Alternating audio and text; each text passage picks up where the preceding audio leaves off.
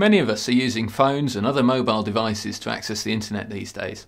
And why not? It's easy to do, it's convenient, internet access wherever and whenever you need it.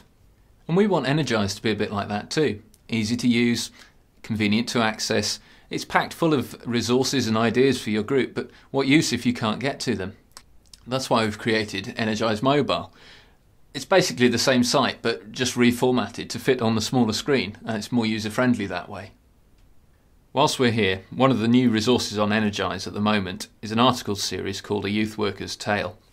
It's a series of diary entries from a fictitious youth worker called Trudge, and he's going through a year of full-time youth work, sharing the ups and the downs and some of the lateral thinking along the way. Something else to have a look at would be the list of special meeting plan themes, many of which are going to be useful in the next term or so. Halloween, Bonfire Night, Advent, Christmas, New Year. They're all coming up and there are meeting plans on Energize, ready and waiting. Another development on Energize that we're really excited about at the moment is the possibility of producing some materials for the 3 to 4s age group.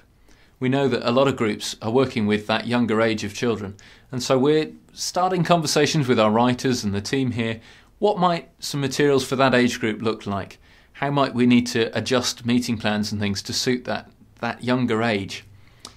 Keep a look out in January, in the new year, as we start to feed some more information through about that and hopefully launch some of the materials on the website.